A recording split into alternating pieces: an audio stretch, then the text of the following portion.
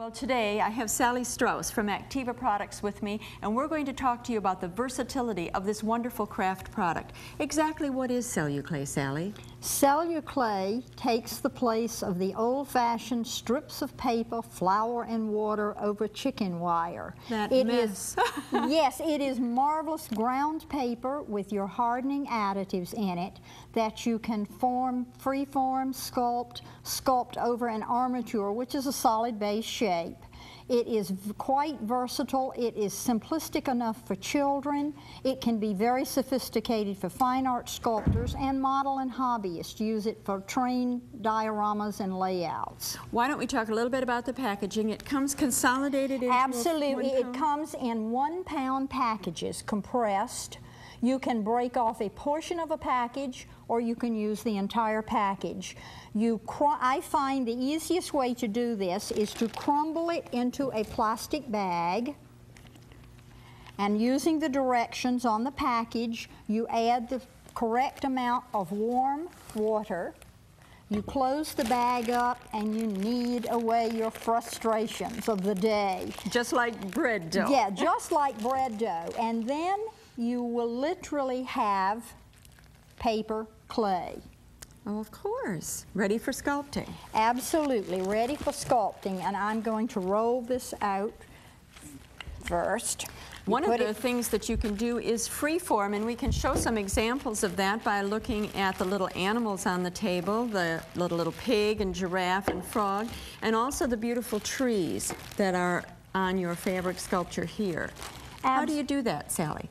Yes, this was done quite simply. You just pull off a little piece of Cellclay, get your basic shape. This would be the top of the tree, and this very sophisticated sculpting tool, a little plastic fork, and you just make your little indentations and for your leaves, the trunk, now, and let it air dry. And that's the marvelous thing about Cellclay. It is totally safe, it is non-toxic, it needs no firing, it air dries completely. We suggest 2.5 to 3 days drying time, turning the project so that it dries evenly, then you're ready to paint and decorate. Now, if we wanted to do something with some real form to it, like perhaps the gingerbread cookies or the cow that's part of the picture over here, that can be done using something as simple as cookie cutters? Absolutely, and that is a marvelous thing for children to do. You would roll it out here, and this way, using plastic, you protect your rolling pin. Right. A child could then just put a cookie cutter in and cut out a shape, and over there we have examples of gingerbread. Now that would be a permanent cookie. You wouldn't have to redo that every year. You would not have to redo that for the harried housewife that needs decorations and doesn't have time to bake gingerbread men every Christmas. Here's the answer. Now you can also apply rigid wrap to several surfaces, can't you? It can be applied to, for instance, stones like our frog? Absolutely. This was a rock that a child sculpted in an art class, and he thought his rock looked like a frog critter, so that was done that way. The little giraffe, the basic bitey shape was cut just from a piece of corrugated cardboard. Clothespin legs were attached. Cellclay was sculpted on the cardboard. So a preschooler or even a kindergartner Absolutely. could do a project like this. Absolutely. Now we also can use it with a variety of molds. This particular mold is ceramic or a clay mold? Yes, a clay cookie mold. Now what's the procedure for doing that? The procedure for this particular molding is you use toilet paper as your mold release, and you literally with a paintbrush and water paint you put the piece of toilet paper into the mold. Okay. You would then wet that thoroughly. You're almost making a paper mache of toilet paper. Okay. You then give it a little glue water wash. We thin mighty tacky, and then you press the Cellclay in just as you would cookie dough.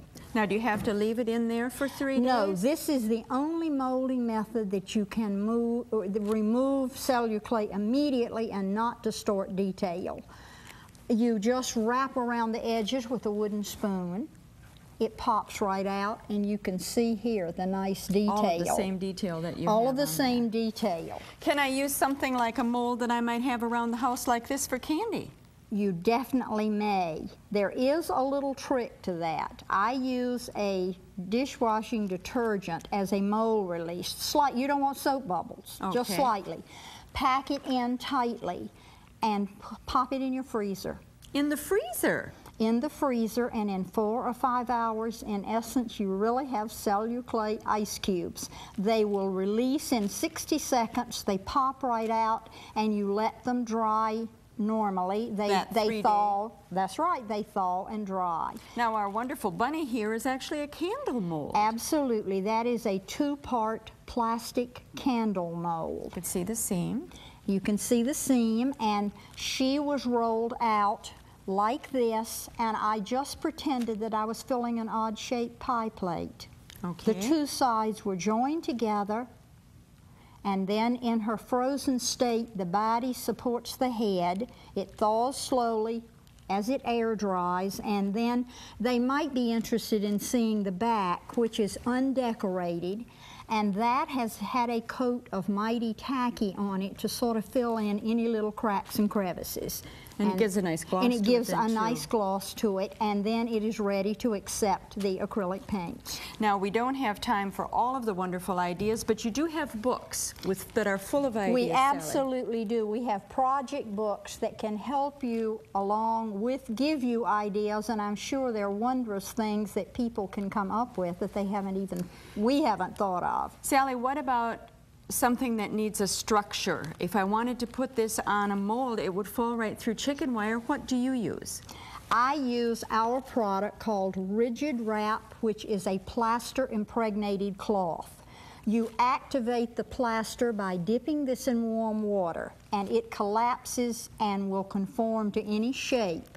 The little heart-shaped shadow box. This one? Yes, the armature was made over a metal cake pan. Oh, a cake pan, of course. And then I literally had a Rigid Wrap pie shell armature on which to sculpt the Cellclay. If we move over to the little house with the little thatched roof on the top now, would you just use a bowl or a jar as your armature? I used a large 2-gallon jar and just came about a third up the bottom. With the Rigid Wrap, you close in the bottom, bring it up the sides, and then you have exactly that shape with which to sculpt. The Christmas tree is one of my favorites, and the base for that is a very unusual product. The base is our water drinking dispenser cup, the paper cups that are triangular shaped. You place those in a tree shape. You refine those again with your Rigid Wrap, and then you put your sheet of Cellclay on, and you pinch the edges. You put it thickly enough that you can give dimension to the tree. Now, is this painted then, Sally? It is not painted with paint. We have colored sand.